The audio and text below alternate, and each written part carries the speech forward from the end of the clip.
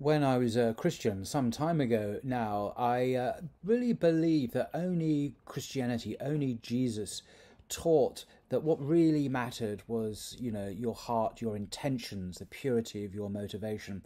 And of course, how wrong I was. And I just reminded of that again today in these two really brief but beautiful little gems of Hadith, which I come across.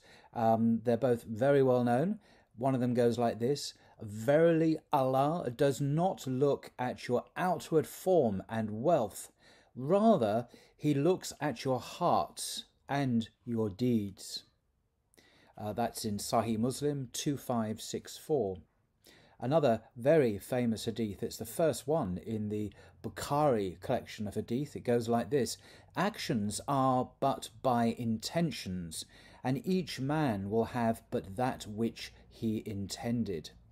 That's Sahih al-Bukhari number 1.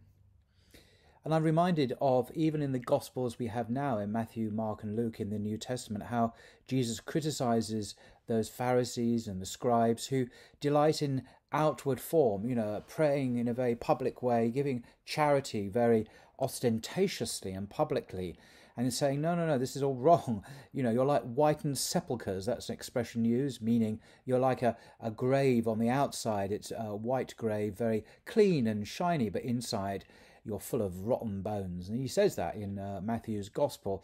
And that's exactly what the same sentiment here. Actions are but by intentions, and each man will have that which he intended. So if your piety, your good works, are to please God as an act of worship, to alleviate harm, to bring relief to the poor, if that's your purpose and your intention, God will know that, and He will reward you for it, it says in this hadith.